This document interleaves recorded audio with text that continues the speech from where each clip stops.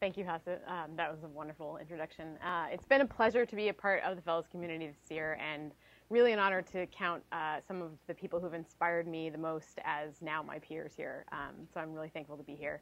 If you're tweeting during the talk, please use the Berkman hashtag, and my Twitter handle is SMWAT, SMWAT.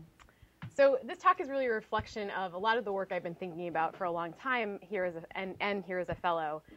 But it's also a proposal for future work, so I'm really interested in feedback from the brain trust in the room and those out watching on the web. Really, my main idea here is that we need more stories that ground data in personal, everyday experience. We need personal data stories that make data uses intelligible and impacts personal.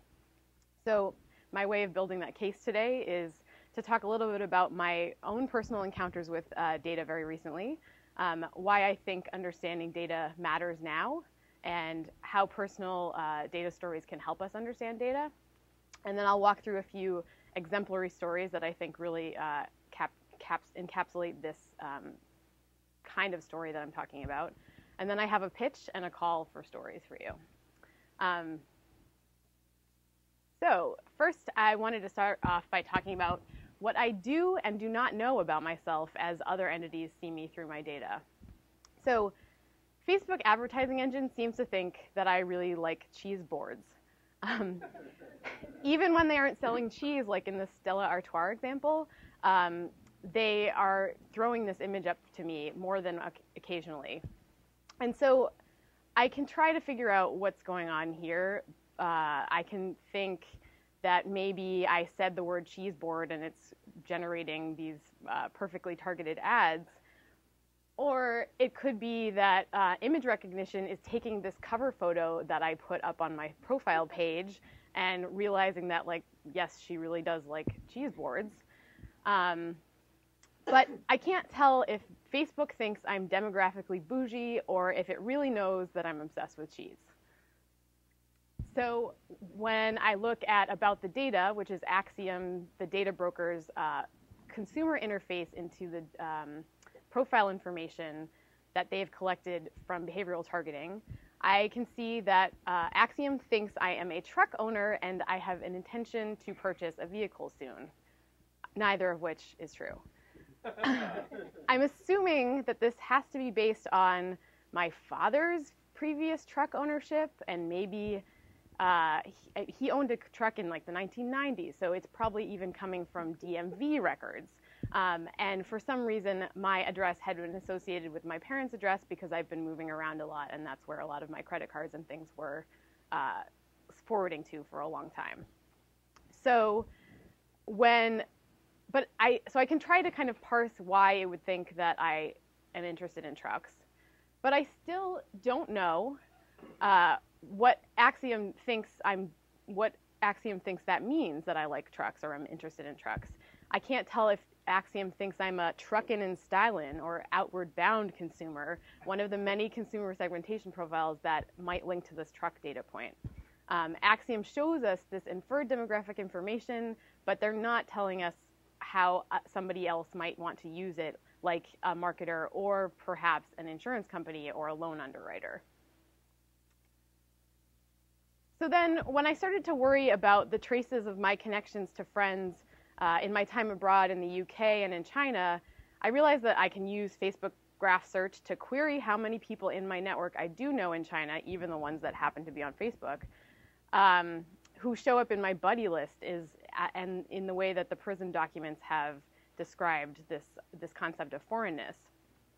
But I have no confidence in any way that I don't meet the threshold for confidence-based citizenship, as it were. I don't know what it means to be a person on a buddy list associated with a foreign power, nor do I know whether my use of VPN would contribute to this score. So my algorithmically determined citizenship is completely opaque to me. So these are just some examples of the personal encounters I've been having in my daily life, from the very trivial in the commercial and cheese boards to something quite consequential in talking about my shifting sense of my own citizenship. And these concerns all point to a certain kind of asymmetry that is really obscuring what's going on behind the scenes in the interactions that I can try to begin to understand, but I am blocked. And so I think the real crux of the problem is that we don't understand the causal relationship between our data and its uses in the world. Joanne McNeill has described this as reading the algorithmic tea leaves, which I really like.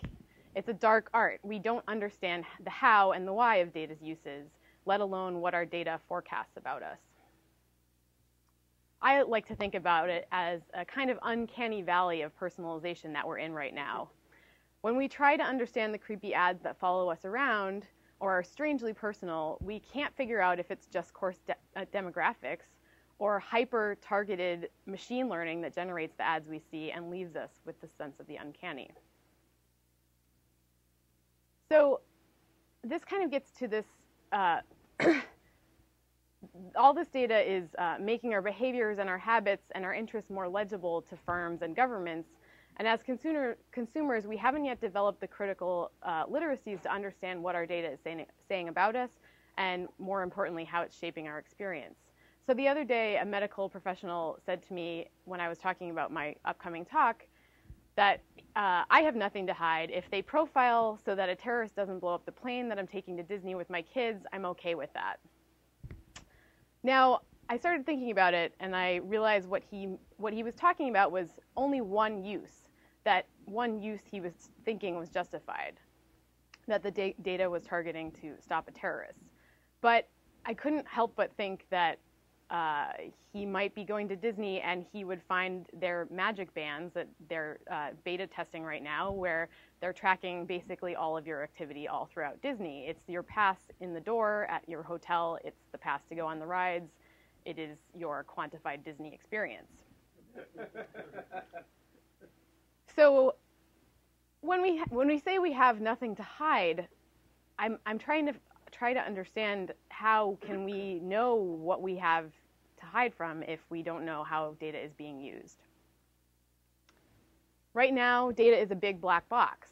It's hard to develop opinions and feelings about what we think should happen with data when most of that is happening behind the scenes. It's obscured and opaque. The flows of data and its uses are hidden.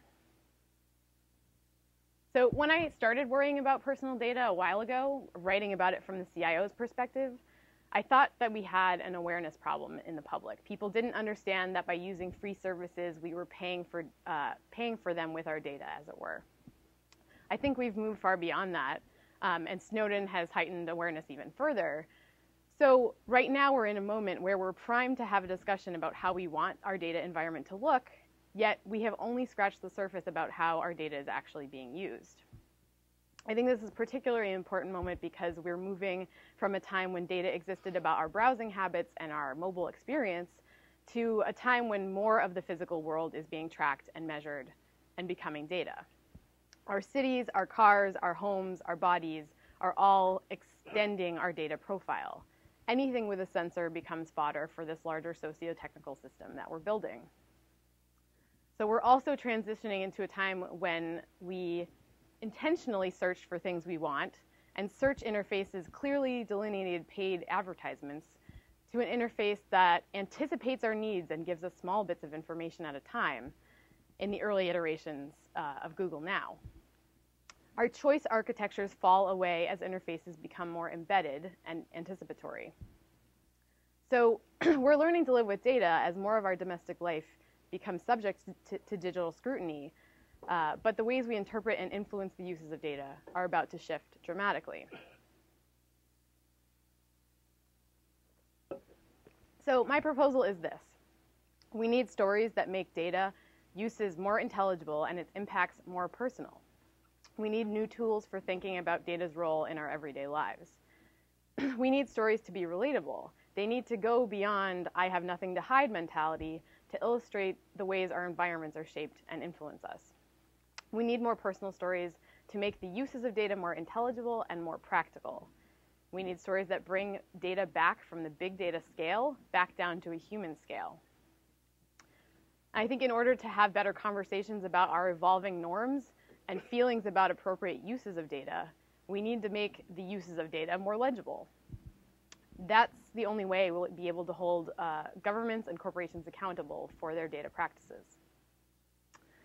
So now I want to walk through a couple canonical personal data story examples to work through that work at opening the black box and making personal effects of data legible. So by now, you have all heard about this example. The New York Times profiled the algorithms that looked at purchasing patterns to identify early pregnancy indicators. It also included a story about how the pregnancy coupons reached one family in particular. The father of the household brought it back to Target, inquiring as to why they would ever send pregnancy-related coupons to his teenage daughter, only to find out that it turned out she was, in fact, pregnant. Now, this story has become canonical, in part because it does a lot to educate us about what was actually going on behind the scenes and how they were determining second trimester pregnancy, but it also tells us the impacts of a practice, and it makes them concrete by dealing the social impacts on this particular family.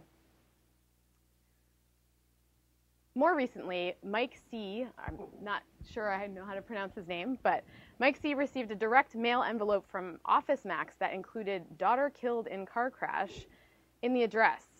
This failure exposed just how egregious the market segmentations from data brokers could actually be, and it exposed the kinds of lists that data brokers are keeping on us, and the sorts of information they think is relevant.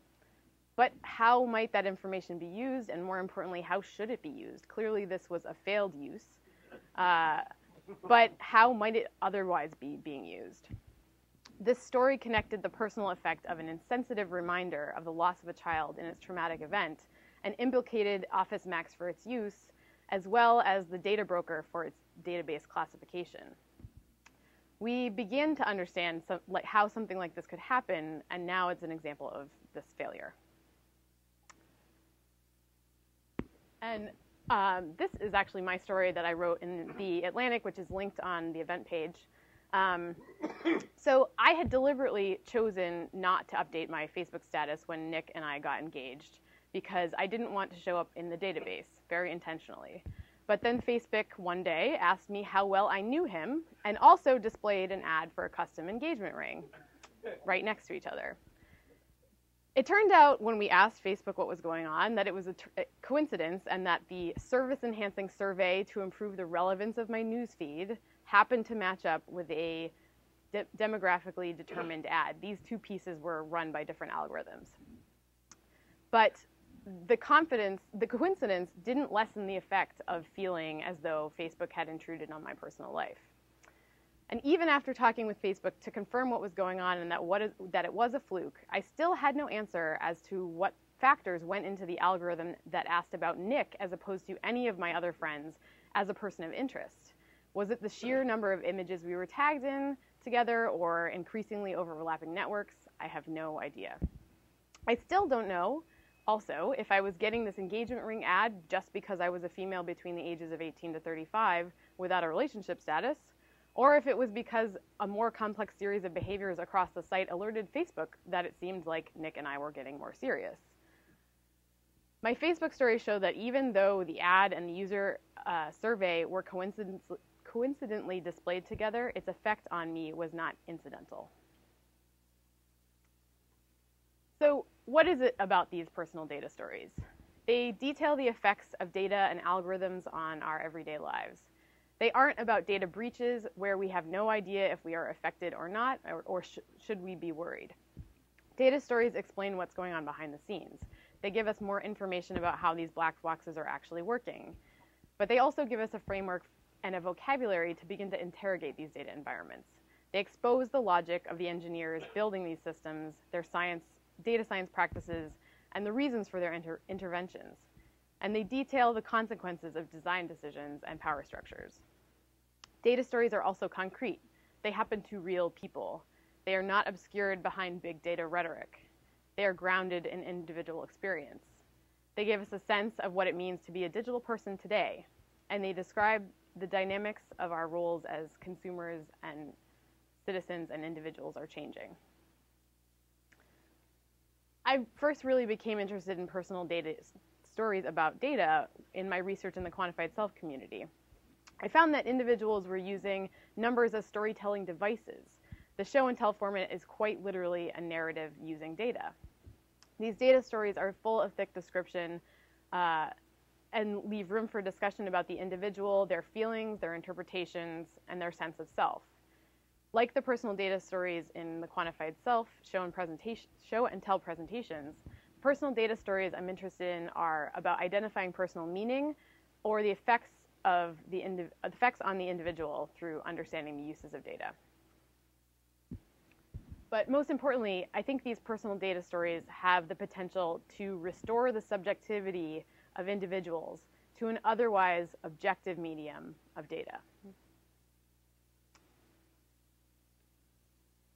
But personal data stories are really hard to tell. This is actually a Reddit comment. I know I should not read them. In response to my Atlantic article. And it indicates the trouble of telling personal stories and the subtlety of talking about privacy from the database rather than privacy from people. It's not just the internet trolls that make personal data stories challenging to tell, though. Data stories are hard to discover. Individuals aren't necessarily primed yet to be critical of these patterns. And the strange things that happen when there is a coincidence or a fluke or a change in the design that exposes something interesting. These rifts reveal the seams of the system, but they're hard to see. Personal data stories are also anecdotes. Sometimes the effects are technically repeatable, but often not. And they are exceptional, and so by big data standards, they are not statistically significant. Data stories also need resources to reverse engineer what is going on, or you need skills to be able to sandbox to build out hypothetical digital profiles to compare and contrast outcomes. Or you need the journalistic clout to get a response from Facebook to figure out if what you see is relevant or intentional or not. And so in that sense, these stories can be taken out of the voice of the individual affected and end up appropriated by journalists. It's also challenging to tell these stories with any nuance. There is risk always in sensationalizing the concerns, and of course the Target story is certainly an example of that. There is a delicate balance in highlighting these exceptional cases and grounding it in the effects on our everyday lives. Personal data stories also risk the personal privacy of the individuals involved by heightening their profile and their plight.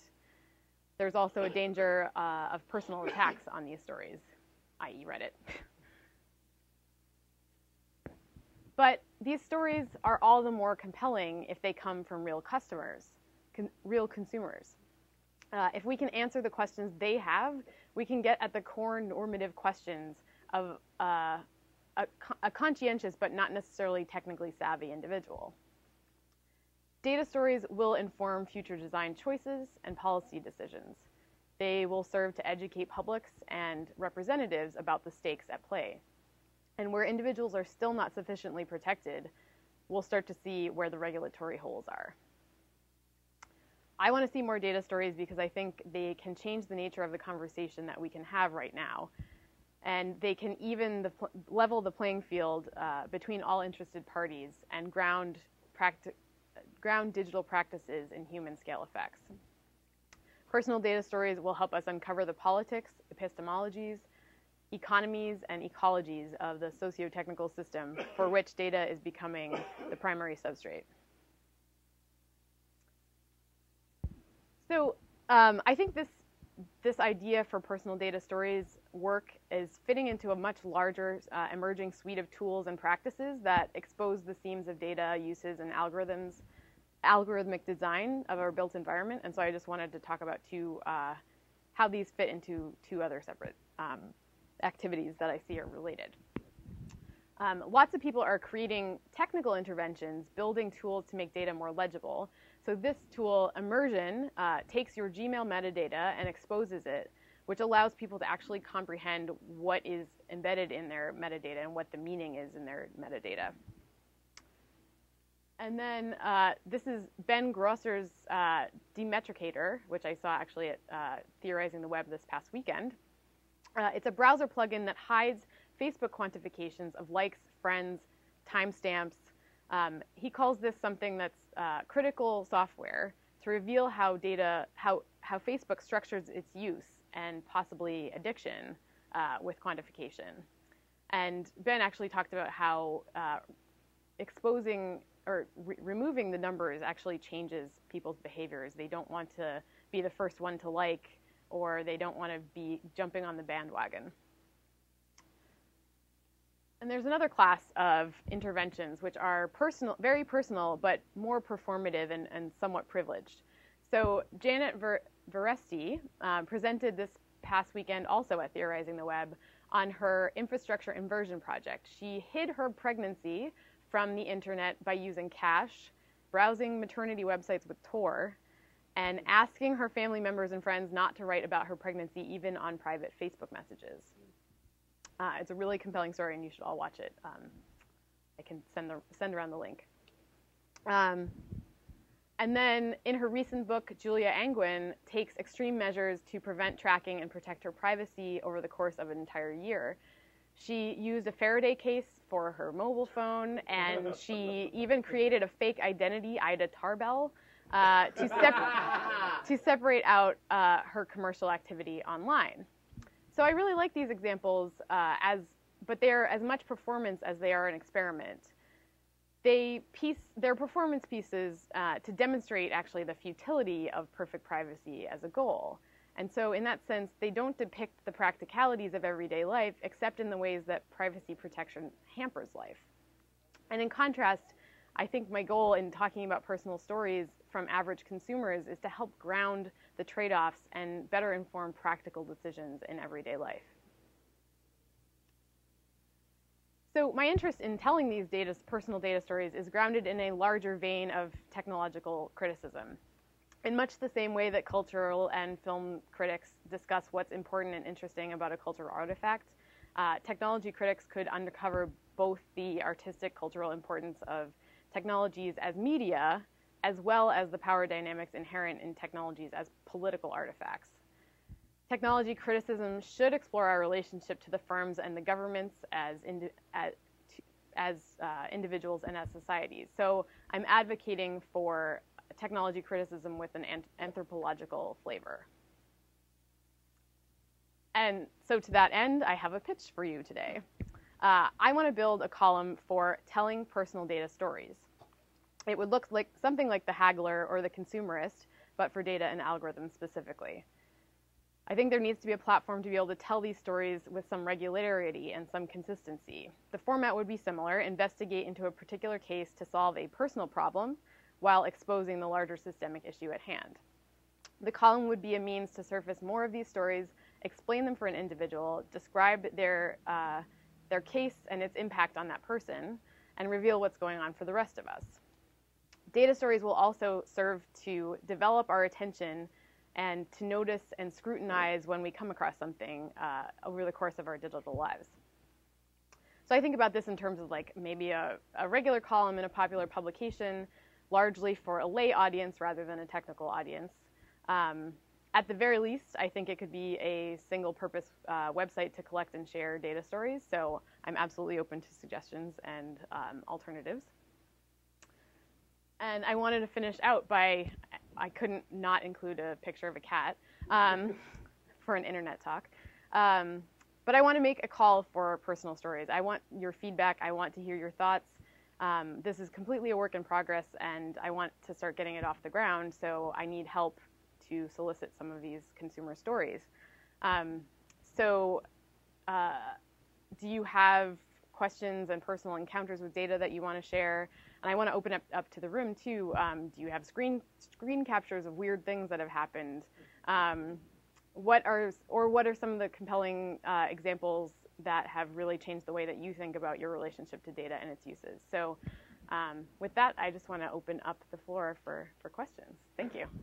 Yeah. A lot of these systems seem to depend on knowing who the people are, building up huge databases about them. Are there any systems that can operate without knowing who the people are, just sort of anonymously reading their choices and guesses about what they're doing on the internet and sort of trying to target using that system? I guess, so the distinction I think is I mean, there are plenty of tools that are talking about like everything's double hashed and it's all protected and you're not really knowing an individual, but I guess it's how you define like how knowing an individual is, right? Like, do you define that by a name or do you define it by a series of behaviors? And to me, I think the line between like identity and activity is one that's blurry to me. Does that make sense? I see your point. I was thinking more in terms of their objective not to be to take a person's name and build up a history behind it, but to just understand an identity and target it accordingly. Is any system have that as their objective instead of actually finding out who the person is? I'm sure there are like technical structures that would allow for that, but I'm struggling to come up with examples off the top of my head. Web search is like that, right? I mean, the ads that you see depends on your past history and your query results. So Google does not always try to identify, or this is John or whatever, but they keep a profile of your past searches and past queries. Right. I mean, so like, that's how you see the ads. So that's what Google does. Yeah, you don't need to know, they don't need to know it's you or me or whatever. They care about whether I search for a plane ticket, then they start showing me those. Right. Yeah, but that's the line between like browser cookies versus like you can use Google and it will pull your browser cookies without being logged in, but then when you log in, it's another different experience, right? Right. But the systems in place like this is more of a heuristic, organic process. They look at the large scale of all your activity on the entire internet. Yeah. Not a personal story, but I have a friend online who basically said, well, I appreciate, that I'm seeing these ads for this thing. Well, I was searching for it, but now that I've bought it, I'd sort of like not to see any more of those ads. Is there some way to tell it that I've actually bought this thing? Mm-hmm. I would love to see that. I think right now it's back to this uncanny valley point, which is, for example, a loyalty card does not necessarily sync up with your browser cookies. Like so one company which you are very loyal to does not know that you purchased something in person, or hasn't kind of like resolved the ad network with the credit card network. David? I'm sure at the beginning of your talk you spoke about kind of wanting to look inside the data black box. I was wondering if when you've talked to people at Facebook and other places, they've sort of said, well, the black box is just too complicated. Even the people running the algorithms don't really know what happens. There's thousands of parameters, and they've said, well, we don't know. Maybe no human can hold all the complexity in your head of the interaction. Right. Yeah, and I think that's one limitation of even advocating for, like, we just need to understand how this works better. It's the kind of, knowability problem. So I think there is some extent to which, having more concrete examples of the effects, at least, help us understand how this thing is being used. And I mean it in the most, basic sense, right? Like, is this marketing data being used for insurance underwriting purposes? Like, I think it gets back to this problem, which is that all the data begins one place, but its uses are infinite, right? And we haven't really put limits on what appropriate uses are. And so that gets more towards this regulatory discussion of well, we're going to say that no, marketing data will not be used for insurance underwriting, and et cetera, et cetera. But we can't really talk about that until we know that it is being used that way. So.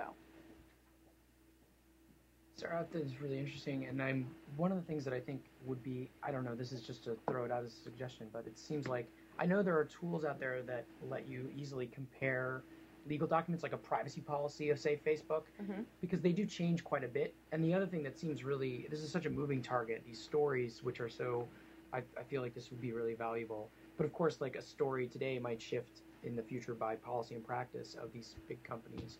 But I wonder if, but back to, what I was just picturing is some way in which you could have the privacy policy of Facebook, say, and then as you read through it as a reader, you could have links to your stories or an annotation where it said for this policy, which sounds really hard to read legalese for a lot of people, here's a related story that illustrates that. Yeah. So you'd have these stories as a kind of a little gems along through what is an explainer to the legal documents of big privacy sort of data collectors. Right.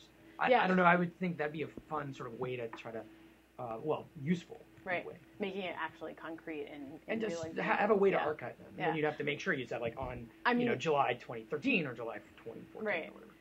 The flip version of that is when Facebook introduced graph search. They like made it personal walkthrough. Basically, it wasn't a video. It was actually like you walking through your Facebook profile and like, here, let me teach you how to search for friends.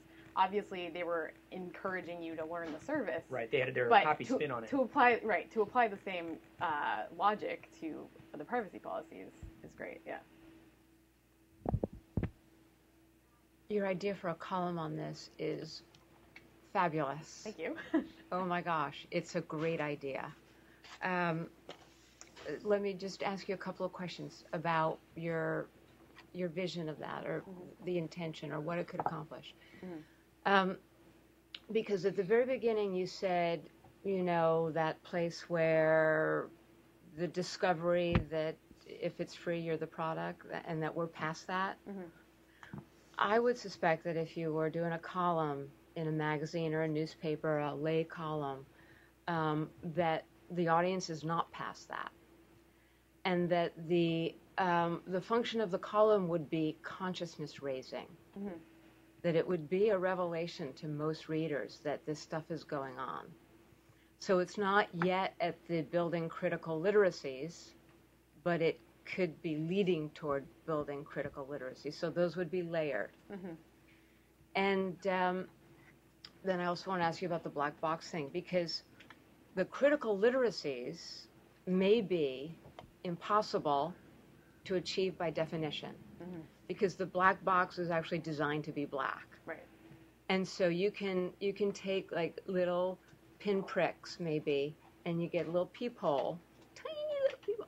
But so for a projet for you, I mean, just so if you start with consciousness raising, and then that creates capabilities for critical literacies, but the critical literacies are right now impossible to achieve because the thing that you want to be literate about is by design illegible, right? So then you're into politics.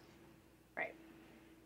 And so I was just wondering if you had thought about that, if you were looking at it in a multi-layered way where, yeah, you start with consciousness raising, but I also have thoughts about, how you mobilize politics with that consciousness.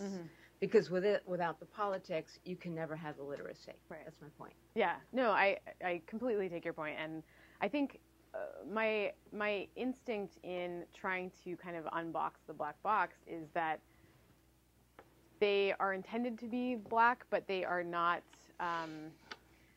I think all these examples are where the seams kind of expose themselves, and that's where we can like that envelope, a little bit spill out. Right, exactly. And so we just have to be able to know where to look for those clues, I think. And so even that is the consciousness raising, or like a skill set to say, as a consumer, like, that's weird, and not just be like, that's really weird and go on with your day, but send it off somewhere to like try to figure out what the heck is going on. So I think there is a step towards the column even being a way to teach people to notice that fluke moment. I agree with that. Yeah. I would say too but, that you're not going to get the public policy debate if you don't have the critical literacy. No, that's what I right, said. and it's the demand, right? It's right. a layering. Right. And I was just, curious if you yeah projected yourself down that that path. And I think path. It does start to fit in. Like, there has been a lot of activity in discussing data broker practices right now, and so it's not a non-issue politically, but I think it's still really hard to understand the edges or the kind of contours of what we're talking about, because we still don't know where the contours are. But even if you try to regulate data brokers, they'll just go offshore. So what does it matter? Right. So because the internet there is no border on the internet. That's why the NSA hits us at home and abroad, because there's no dividing line. Right. So it's kind of like a feudal battle. Right. Well, and to that end, so Axiom, I should give them credit because they are leading the edge in trying to get ahead of this for obvious, like, pre-regulatory reasons. They are allergic to that discussion. So they're starting to say things like, well, we need to have this, like, better privacy policy within the data broker industry, or this privacy protecting concept in general. And Scott Howe of Axiom has already come out and said, well, the data broker industry should just say, we will not use this data for insurance purposes or loan financing. But it's one thing to say that. Previously, they have said things to the effect that, like, well, our customers, like, we don't even know what our customers do with our data. So there's no kind of enforcement potential there. My only thing, I keep waiting for a story to break about some kind of really weird stalker who gets very savvy with this kind of data. And like California just brought out the law against revenge porn. And so, and all these stories of personal horror finally motivated lawmakers to try and at least do something. What is your take? Sorry if I may ask a question. What is your take on this sort of MIT is, and I'm sure you know about this, MIT is getting ready to make content of people's email in their MIT student accounts, property of the students. And there's Omelette, which is sort of this social media thing, where you own the data of the Omelette app. Okay, so I'm not familiar with Omelette. I kind of keep wondering when people are going to realize that free is actually expensive. And if you paid a little bit of money for something you spend all of your time using and pour your whole life into, even though HTTPS and now Internet Explorer and basically everything that you use that's digital is not actually secure ever, because every measure has a countermeasure. Right. It's like an endless sort of arms race. Yeah. I think at some point, I personally would rather pay like I love watching the BBC, so I wish I could pay a BBC TV license instead of using a VPN to hack into it. So I think at some point we're all going to just sort of wake up and say, I'm spending $100 or $150 or $200 a month on digital services. Why don't I spend another $50 and own my digital life? So is it too late? Well, it could be. Is so far out It could be, but my son is 8. Yeah. So he would have a chance at some privacy in his digital life. Right. But do we want to tie like financials to privacy rights? What do you mean? Well, and I would go even further and say that it's not necessarily. I'm sorry, I don't understand your question. I just mean for people who can't afford to buy the privacy technology. Then it should be subsidized, guaranteed by the government as part of your basic freedoms, and we have to advance sort of personal norms to include that. Right. But to have a functioning socio-technical experience where data is the substrate, which is a line of yours that I love, and I'll quote. So I think I would go further and say, so I actually like to talk about this stuff not in terms of privacy and privacy rights, but just in terms of like manipulation and like kind of predatory uses of data.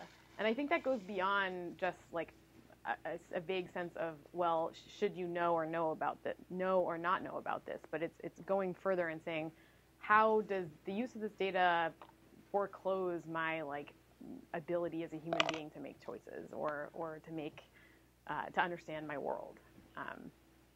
It's a subtle distinction. I'm still trying to like. But just be that Jacques Attali spoke at Harvard last Monday, and he talked about a service a friend runs in New York, where based on a book of his he wrote in '77 about music, that they can actually determine your credit history based on the kinds of music you listen to and where you live.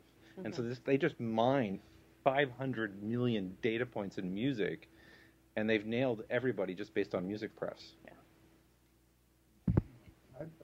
Sorry. That's okay. I like the basic approach you're taking, and I think the idea of coming up with data stories, personal stories, makes a lot of sense. Can I just add a little complexity to this? Please because do. what you have is very tidy, but there are some complications. One is the generational differences, generational attitudes towards authority. The irony of the boomers never trusting anyone over 30, them bringing up a generation whose parents are their best friends. They have very different views of authority figures and therefore who manages their information. The other important issue is just the basic economics of the net.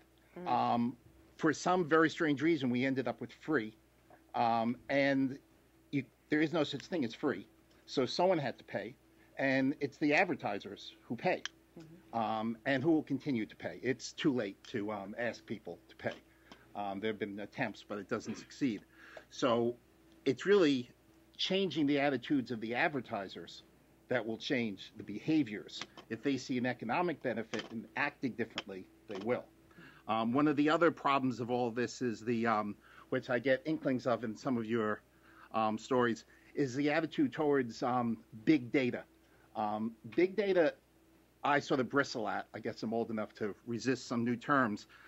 It just evokes the idea of the electronic brain that original computers, the fantasy of.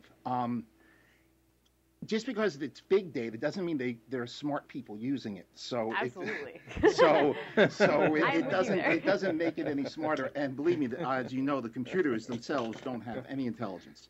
But I'd like to bring up a different direction that I think the advertisers will follow, which will change their behavior.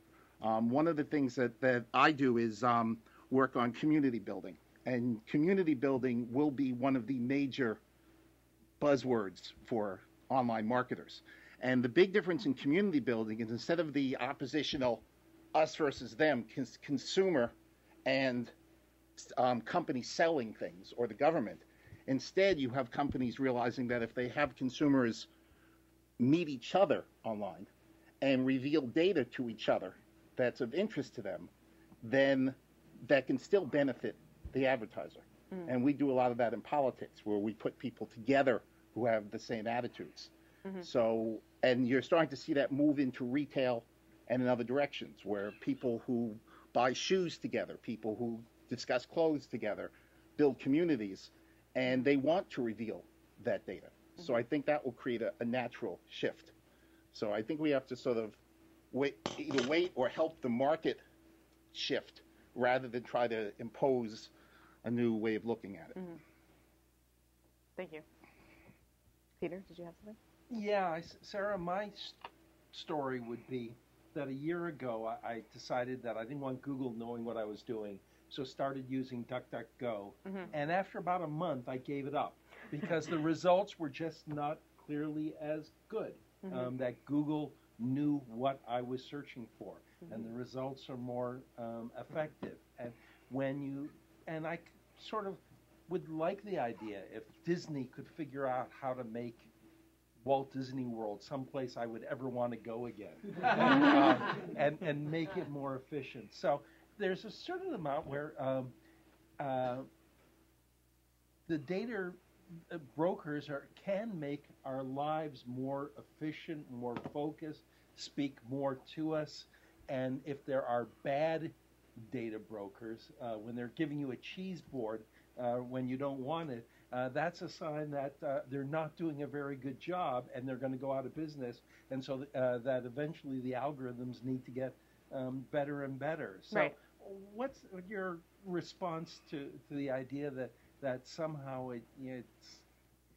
there's not much to worry about here? Right. No, I totally take your point. I think my instinct is to go to the idea that all of what you just listed are appropriate uses of that data, right? I think, and we know generally what the trade-off is. You logging into Google is going to give you better results, and that is a clear, that's fine, is a clear benefit and trade-off, and you have decided that is a trade-off that you are willing to make. I think there's a lot of things that are far more hidden, like all these, data broker examples where you don't see why somebody would want to know that your daughter was killed in a car crash. And so I think that to me the distinction is a lot about, we see pretty clearly what the good uses are right now, but we haven't gotten a lot of visibility on the more nefarious uses. And so we need to tackle those. You think that's a nefarious use? If I was trying to sell something to someone, I think it would be very helpful to know that that person's daughter died in a car crash. And so I would know that there may be certain kinds of advertisements that would not have that would not have a negative response at that point. So yes, it's unfortunate it showed up that way, but it still seems like it could be valuable data to have. But it also nefarious would be if you could figure out that somebody had an addictive personality, and then you started sending ads to Oreos or Twinkies to them. Maybe that would be a problem. But. Right. Well, so the example, following up on that I've been thinking about lately is like, okay, you have your Internet of Things fridge, which has learned your eating behaviors and preferences, and even though theoretically you shouldn't be eating a lot of Oreos, it just keeps ordering them for you automatically when you start to run out. And, you know, there's this kind of line between like libertarian paternalistic Internet of Things and just like exploitative Internet of Things. So somewhere, I feel like it lies somewhere in between those, what is good for us and to what ends and to what purposes. And the other example I really like is, what if that information is used for targeting predatory loans and being a proxy for credit scores that low-income populations just don't have. And that data ends up being essentially proxies for discrimination based on race and things like that. So it's not race, but it's, well, you use Twitter a lot and you have a phone package that is month to month, and there you go. Tim, were you going to say something? No. Okay. Kendra? All of the stories you talked about had this sort of like very personal, very intimate quality to them. So they were sort of like, it was so shocking because it was a pregnancy, or it was like a family death, or it was like something about your relationship. And I'm wondering if you think that those are the type of stories that are like sort of most effective at getting at like some of the big data problems, or if there are other stories that are potentially like cover some of the same areas, or like what, if you can talk a little bit more about like how the sort of valence of the story changes people's perception of the data. Yeah, I think, thank you for pointing that out, because it is a good kind of thread throughout them. I think there is some instinct that it is very personal. It makes it as personal as it can possibly be. Like your family, your body, your sense of self is really tied up in all these things. I guess I'm trying to think of other examples that are a little less heavy. Tim? Yeah. One is a dad busted his daughter having a New Year's Eve party when the rest of the family was out of town by noticing on the smart meter an unusual high use of electricity. Right. And number two is there's been a lot of use in New York in particular. There was a particular like ring of slumlords who were busted by careful analysis of the communications of their companies and how they were, these like shell companies were all tied into one another, and they were able to take down slumlords who were making terrible places for people to live. Right. And that was a wonderful thing that happened. I've occasionally read, but I don't really know how much is true, of claims that some companies online might have differential pricing for different people depending on who it thinks they are. That you might buy, you and I might go to the same site and it charges you $66 and charges me $77 because it thinks I can pay more. Does that really happen? And if so, well, so the good example of that is the Orbit story, which was they were not giving differential pricing, but giving displaying different orders of results based on whether or not you were using a Mac or a PC. Macs got a lot higher first choices, and this is back to the like choice architecture. Orbit is actually IPA software, which is now owned by Google, isn't it? Is that true? Yeah. Does that help answer your question? I don't know. Yeah. But I don't know. Is this a widespread practice? And if so, is it? It seems like certainly that's something that would get people's attention. If seemingly generic things are being charged different prices to different people without them knowing it. Right. So that's the kind of technical intervention that's really heavy lifting to do, and so those are harder things to tell as personal stories. But I think they're absolutely very interesting and revealing. So I think there are a fair number of people experimenting with this by like sandboxing and creating profiles of different people and kind of doing cross, programmatic search queries and things like that. And that is beyond the scope of what I am capable of, but I think it's fantastic, and I want to see more of that. So, yeah. I wanted to return to your notion of the uncanny valley of personalization, which I find really fascinating. And I know that historically, at least, people who build technologies want to avoid the uncanny. For example, robots that look too lifelike is something that's scary and creepy, and we don't want that. And I was wondering if this is something that big data has engaged with, the possibility of being too uncanny and therefore off-putting. For example, with the dead daughter example, right, strikes me as very uncanny. Right.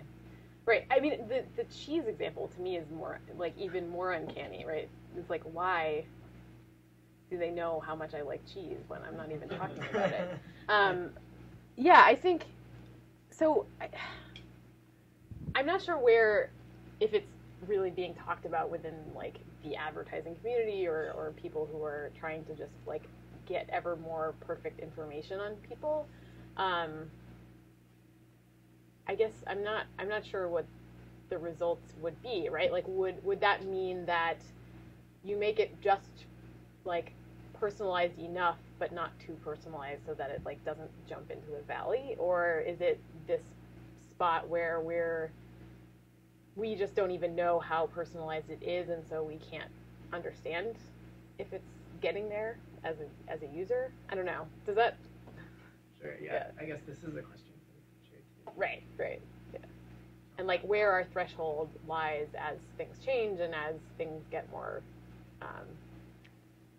smoothed, I guess. Yeah. Any other questions? Well, thank you very much. I finally just figured out why Facebook keeps putting up men's magazines, particularly from Germany and South Africa. I have a German surname. And I changed my status to single just as a joke to see what would happen with some friends, and I think they just thought I must start reading men's magazines, like. And they kept coming up in the feed, and I kept saying, I don't want to see this. Right. Yeah, I really like those activities where people are like pretending to tweak certain things. So like I have a friend who says she's male on Facebook just to see what happens. What if you switch? Huh? If I'm listed as a male, what if I changed to female? I wonder what. Exactly. Would you get Cosmo ads? I don't know. It's a good experiment, though. But this is what I love. This like, how can you? Transgender people. Right. But it's this. How do you kind of find ways to tweak your experience and be aware and interested in kind of following what happens? But it's still tea leaf reading, right? Like what does this really mean? Sam? So just really quickly, I'm trying to think of the not next steps here, but I guess my question is, who do you think ideally should be creating these stories, right? Because you've got like companies that own the data that could potentially create them, but they're probably not so incentivized to. You could make stories about yourself, but it's very difficult to actually gather enough information. Like you said, most of it's kind of like these accidental things, right? Or is it, should there be people making tools to empower people to make stories about them? What do you see as like the best approach there? Right. I think all of them is probably the answer. I think, so even in the example of companies doing this, I think there's a lot of work to be done to just be transparent about what you're doing and understanding how users are interacting with your data in a more holistic way, and then just like, well, here's the stats on our, like, our app is used by 80% teenage girls. Like, that's not enough to understand how they're using it or what they think about the data that's being interacted there. So, right, yeah, there is no story there, and so it's kind of more an advocacy for like helping everyone to learn how to be like ask ethnographically informed questions, which is like a larger goal. But even in that sense, I think journalists can start asking these questions. But I would argue for more like privileging of the voice of the individual, because oftentimes they just get so sensationalized that they're just like, ha, this happened to one person and you'll never guess what happened next. So does that start to answer your question? Yeah. But I also think that the other piece of having technologists help uncover these things, and that's an ongoing effort. I think I would love to start like pulling together resources of all those tools that can help consumers play around with this and kind of experiment too. Yeah, I agree. I think the pairing of technologists and people who think that they maybe have like a nugget of something that is evidence of an algorithm or there's an experience like right. this. And it's really about connecting those people to be able to start telling the stories together, because that's really the challenge here, is that they are technical problems, but they're also very much personal, like social stories to be told. Thinking it through, I noticed one other thing, which is, the consciousness raising aspect of it, which is an aspect of a lot of this discussion. It's really exciting. And then I began to think about another potential side of it, which is possibly more disturbing, which is habituation. Mm. So I was thinking about like those columns that started Miss Manners. Okay, so when Miss Manners started, it was, there's a framework of rules, and could you please inform me what is the correct rule? Mm. Right? So that was, how do I fit in and be correct? That was what Miss Manners was. Right. And then as the process of individualization progressed in the 20th century on the meta level, then it turned to Dear Abby, because then it was, well, I'm in a situation and there are no rules. And so I really have to make it up, and could you help me figure out how to make it up? Mm-hmm. You with me? So there's that shift. But then Dear Abby, which started off, like Descartes, wow, I'm inventing something, ended up being habituated, because it became nothing, routine. So given the political context of this, it would be really sad if these data stories just became habituated, just became routine, like, oh yeah, that happened to you, well, look at this, that happened to me, and, so I just wanted to put that out there, because I'm inferring from your work that you would not be aiming for habituation. No. You would be aiming for something much more critical. Right. And so then the question arises, well, are there, I don't know what the answer is, but just how do you move forward with this idea to sort of raise the probability that it has that impact effect, and lower the probability that it leads to routinization? Yeah. I mean, I think one piece of it is just integrating the more kind of power dynamic story into it. So addressing both the interests of the individual and the interests of the data brokers, or whoever the kind of the target polis. is. Right. And I think it's hard to tell those stories with an even keel to cover everyone's interests. Yeah. But at least there's a step towards like, well, you could do one thing, but their instinct about regulating this is this, but make the argument that consumers still need to be protected, blah blah blah. So I feel like there's room for dialogue, but I don't know. Yeah. Something to be right. It also probably depends a lot where the column ends up, and all of these. Well, you choose. Right. So. Yeah. So I have a theory on where this is going to go. I think people are going to want to own their data, so they'll pay to own it, but they'll still want to be able to participate in information sharing with companies and so on. So an intermediary will arise that you will then transact to represent you anonymously with all these other entities, so that you can participate in community building while still maintaining your privacy of who you are. Right. This is the kind of data locker model, right? Or like data third-party Sorry? They're also called personal data stores. Right, personal data stores that are acting on your behalf. But you still have to trust them, so yeah. How's that different from that Google currently is incredibly careful about protecting my data from advertisers because that's what Google sells to advertisers. It's like advertisers have a terrible time at doing anything other than like sending requests. Like the black box works both ways right now. Right. Like the Google store, the Google is the data store. And we generally trust it in the way that we trust it. Yeah, our behavior indicates right. that trust. You trust it? We, the royal we. I think it depends on what you define as a vector of trust. I mean, just because I trust Google to give me good search results doesn't mean that I necessarily trust what else they're going to do with the data of my search results. Or there could just be an unexpected breach, and somebody just That takes too. everything out of Google, and then it becomes harvested on the net, and then we're in a whole new world. Yeah. Maggie?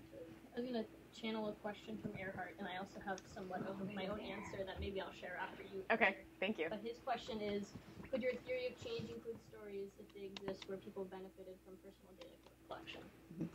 Oh, yes. So quantified self. Yay. Yay. Right. So I didn't talk extensively about that, but that's kind of where some of this is coming from, where it's a very, very much a personally empowered interaction with data collection and data uses and data outcomes. And so that's kind of where I'm coming at this from, is a particular group of people who are slightly more technically savvy and have good outcomes. I just wanted to follow up with like your idea for a column. So in Quantified Self, we're actually working on a project about trying to share more people's personal stories, so we should definitely talk. Okay, great. So I think this is a great idea because we're already trying to do something very similar. So. Right, yeah. Awesome. You guys were making comments that I just cannot get around. And I've had a different question that involved with it. Just can't get around the fact that in the recent history of market research, there has been extreme deception. Deception as in like fraud? And like if you go back to this process was going on before, but if you go back to the 90s, television survey and telephone research was complete deception. You were telling people at that time that you want to talk to them about product development, and you're in fact collecting discovery for exchanging discovery between legal departments and large companies. You have field research at shopping malls. It's nothing to do with product development. You have focus groups which have nothing to do with product development. But people have this illusion that that's what that's about. Maybe in France, but not here. Right. Well, and that still gets back to what is the original intended use of the data and what is the potential use of the data. I mean, data mining was going on at the same time that in the 90s, it was what we took to be product development, market research. You pick up the phone, we talk to them about Colgate toothpaste or whatever. Right. Was becoming something that not what people thought it was. Right. Yeah. I mean, why would I worked for these companies downtown. Why would you talk to people who were only over 70 if you were trying to sell them a new toothpaste? Right. Right. So I think we have time for one last question. All right, so it seems like the stories, as you collect them, are going to separate into two groups. One is stupid, the other is evil.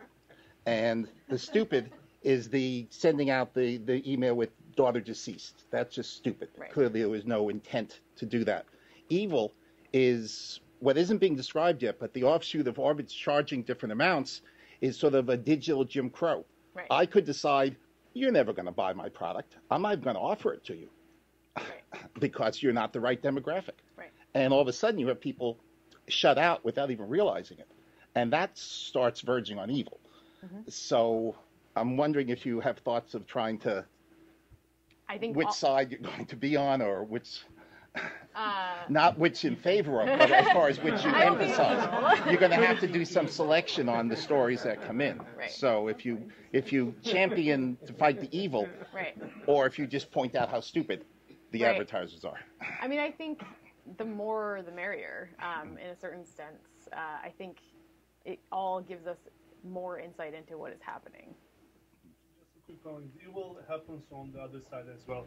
There are some examples on manipulating apps. Like there is an app called Waze. It was a very popular example. Some student hacked into it, so they start creating fake location information. So the app start thinking that there is some kind of congestion, so start directing other people. So you get your highway for yourself, for example. So I think the data mining also, the evil part, works on the other way as well. So I, for example, because of this Mac thing, I use a virtual machine on my Windows machine. So when I want to buy something, I use Windows basically. So just to avoid those kind of Mac things. So I think the data manipulation and evil could happen on the other side as well. Like Google bombing. You can, that's an example of the users. Right. Mm-hmm. Right, exactly. Yeah. I have lots of feelings on Google, but we won't get into that. Well, thank you everyone so much for joining me today. And if you have other ideas or want to make connections, please do email me or get in touch on Twitter or however you prefer. Thank you.